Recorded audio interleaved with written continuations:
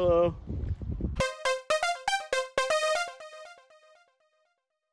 Alright, I'm Craig and this is Diary of an Angry Scottish Golfer.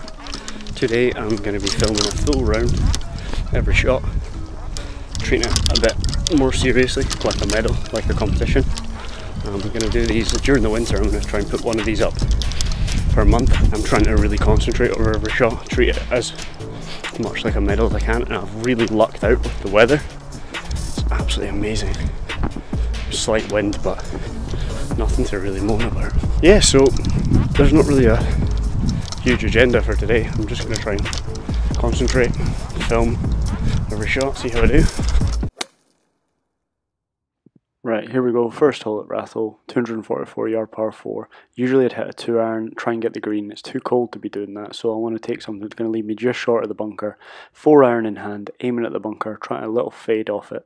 Come on, Craigie boy.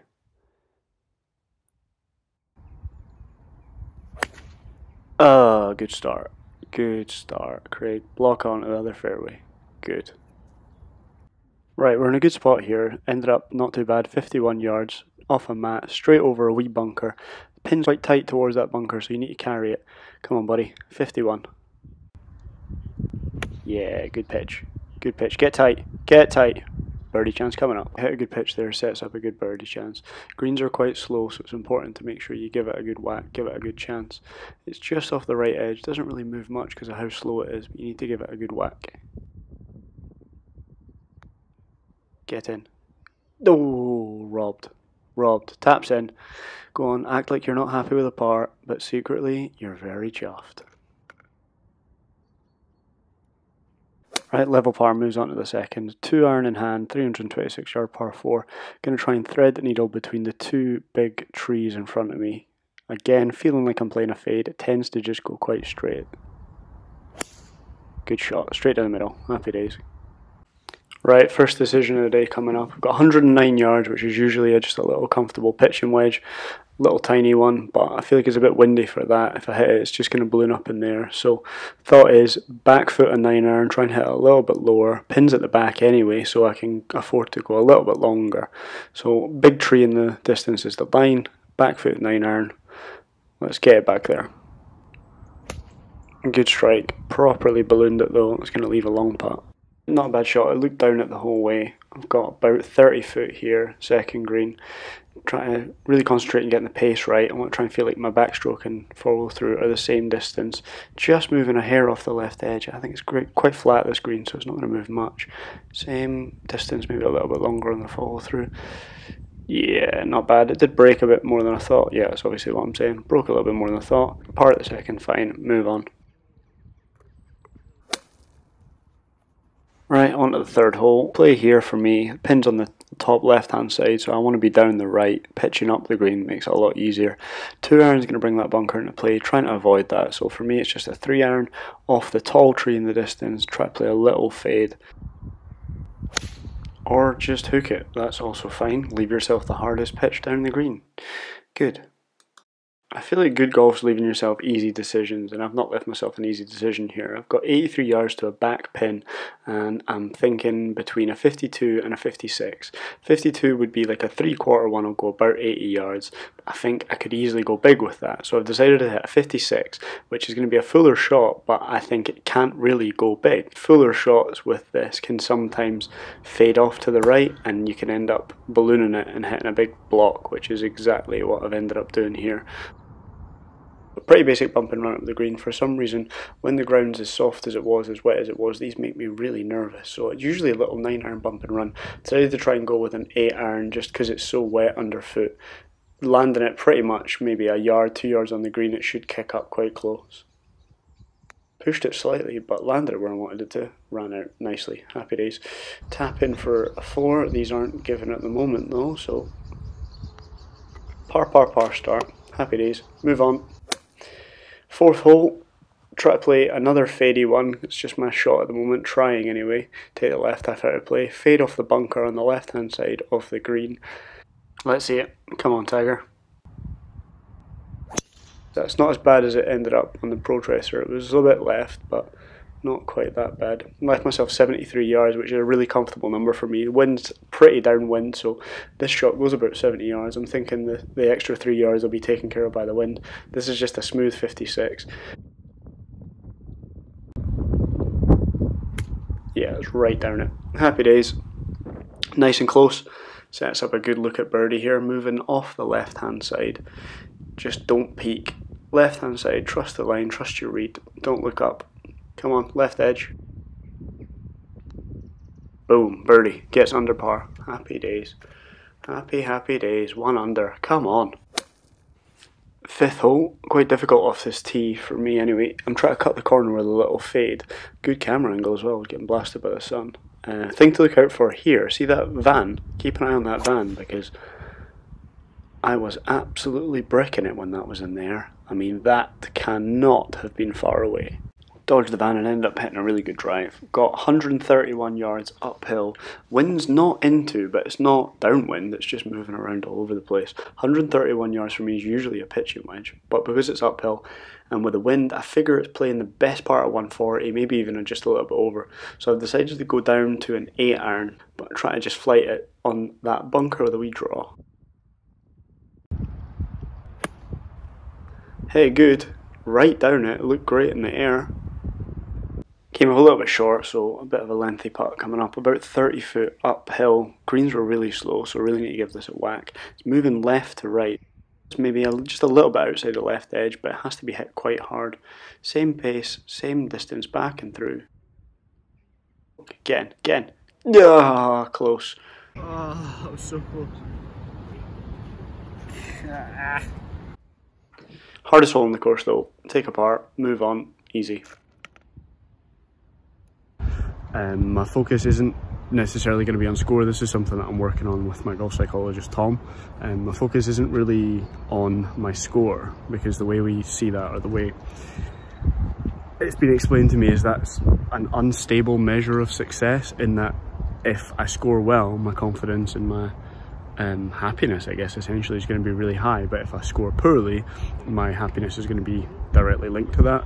Whereas if I try and link it to something a bit more that I'm in control of, like the process that I'm going through, so then it's a lot more stable in terms of like a measure of success, in that I'm not going to be really depressed one week and really happy the next week. I'm just going to try and hopefully it'll make me less of a pain to play with, because sometimes I have been known to lose the head and whine. First time I've ever filmed with a lot of people around, getting a wee bit more confident, so I don't really worry about what they say or whatever. And I also put the camera down on for my second shot, and I was like over it, hit my shot, and I heard some guy walking down the fourth shout, "Your swing's shite." So I was like, cheers mate. Criticism's always appreciated. Snood. Getting ready to hit the next shot. What's fun is that there's loads of people around, and I'm waiting for the green to clear on a par 4. So that's always going to end up in a good shot when people come round and are like, "Why haven't you hit yet?"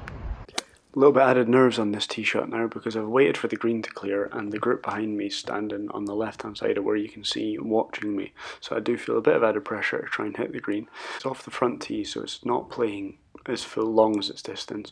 The greenside bunker is a pretty good line. I'm trying to hit a little fade off that, just back over the trees. Come on, big drive. Pulled it again, but that's not a bad miss. Down the 5th, should be a pretty straightforward pitch onto the green. So a little pitch here, 30 yards maybe. To me it looks like there's absolutely no room between the bunker and the flag. Haven't hit off a mat, which makes it a little bit tricky again. Ended up properly knifing it. Ran straight through, not ideal. So sets up a outside chance of a birdie. It doesn't really feel like it's an easy putt. Again, the greens are so slow. I feel like this is breaking off the right, but I have to properly wrap it. And it's actually just not really moved. Maybe moved at the end, but not really at all. Tap in par, I'll take that all day, to be honest. I'll happily take that. Look moody, but inside I'm thrilled.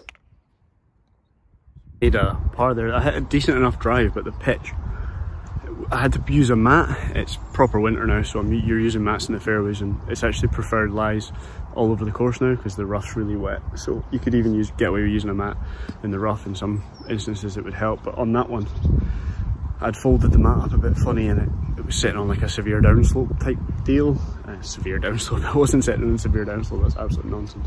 It was on a downslope, and I was a bit nervy about knifing it. Yeah, but I had a good drive. And it was funny because the dude on the tee didn't see the guys were only halfway down the fairway. When he came over, like I was waiting for them to go because I could drive that green like, nearly if I had a good one. And I was waiting for the guys to go, and the guy walks over and he's like, "Is there a reason why you're waiting?" And I was like, "Yeah, they're like 100 yards down the fairway."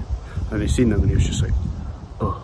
It's funny when you go into an altercation or whatever, you're already at like a 7. Like he was already at a 7 when he came over, and then I just was like, it was just there. Look, just immediately changed. He was like, oh well. If I'm able to commit to the process over every shot, and regardless of where it goes, that for me is good. That for me is all I want, all I can do, all I want to do. If you've made it this far, you might as well subscribe, get the numbers up in it. Like the video as well if you are enjoying it. That would really make my ego very happy. 7th hole here. There's out of bounds all the way up the left. I always get a little bit nervous when there's a hole with an out of bounds up the left because my bad shot's a big hook. So the bunker in the fairway, you can see there's a big tree on the right hand side of that, but in the distance I'm just trying to hit a little fade off that, pretty much to where that car is now. Got away with that. It's a bit left, but I was aiming so far right. Managed to save the day. Left me 105 yards uphill in the wind, which is a comfortable pitching wedge for me. Just like a little kind of 3/4 thing. I'm really chuffed with myself for what I did here, letting this car go. I never usually would do that. I would just rush, but I'm happy. Right, so back off it, reset, pick your target, pins at the front. 105 yards, comfortable kind of 3/4 pitching wedge shot for me. Pick your line, commit to the shot. Come on, nice and smooth. Absolutely ripped that. It's one of those ones you get to the top of the swing and you think, hit it harder. Ended up leaving myself a massive putt. This is tricky because it's a good 30-foot downhill left to right. Everything in my brain's telling me that it's really fast, but the greens are so slow. Look at the hand. Slow down, slow down, slow down. Fist pump when it's lagged. I'm absolutely thrilled to bits. That was a really difficult putt. I'm happy with the tap in. I will take these tap ins all day. Thank you, please. Right, 8th hole, 165 yard par 3, crosswind. Look at that crow freak out when he realises he's in the danger zone. Get out of here, crow. Bail. So I'm going to try and start this on the big tree just left of the pin, the big kind of bushy one. I was between clubs. I thought a 7-iron fly and a bit lower, try and cheat it under the wind. And just block it. Yeah, look at the mat. That's it. Blame the mat. It's the mat's fault. It's not you, it's the mat. So I've left myself a bit of a tricky little chip here, chipping uphill to a green that's running away from you. I'm trying to pick a little flat portion here that I can kind of land it on, and hopefully I can then gauge the way it's going to react a bit better. So I'm going to hit like a little pitching wedge, bump and run thing here. The ground's so soft. And I've absolutely fatted it. That was a bit nervy, but also a terrible shot. Annoying. So now I've still got the trickiness that I had with the chip, in that I've got a really long putt here. Uphill at the start and then downhill at the bottom, and I've got this for par. Whereas in my head I'm thinking, really, please just 2-putt this and take a bogey, because if you 3-putt this and make a double, you're going to be very annoyed. So come on, get it nice and close, tap in bogey.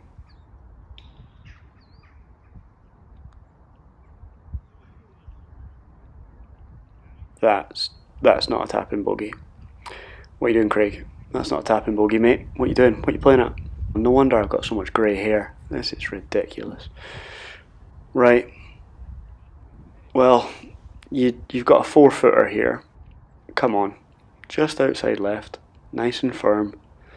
See if you've got a bottle. Get in. Bet that feels good. That feels like a birdie hole in that one. That feels like a birdie hole in that second one. That was a terrible, terrible hole. Hello. Hello Ben, hello Jack, wave. Wave, yeah, he's waving. My God. Golf. How about that for a wildlife section? Answer in the comments below. Are there more or less birds there than the number of shots I will take today? Hint, there are less. So I've realised out of bounds up the left makes me nervous, and almost every hole here there's out of bounds up the left. So I'm trying to just hit a little kind of fadey thing off the bunker on the left hand side of the fairway.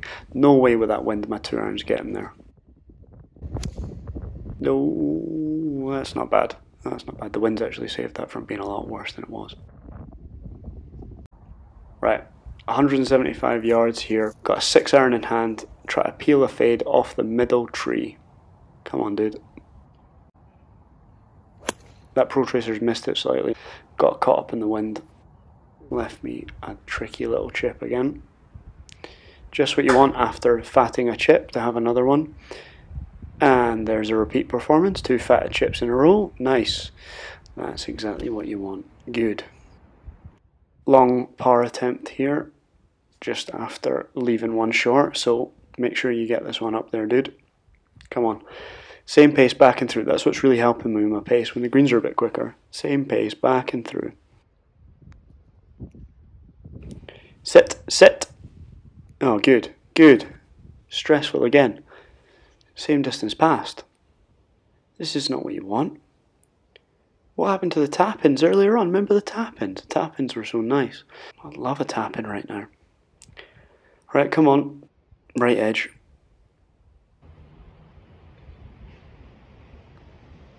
Good. Fist bump. Why are you fist bumping? It's a bogey. Fist bumping a bogey putt. Standard. So annoying. That's in my head with the ground being so wet. Like it's proper soaking this ground. You catch your chips a little bit heavy, like a touch heavy, and you're just, it's like a couple of feet in front of you.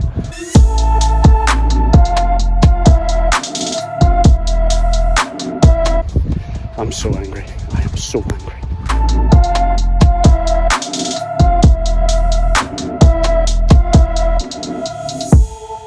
It's just they're absolutely pissing me. Oh come on, give me a break. Good. No, I didn't want to hold that.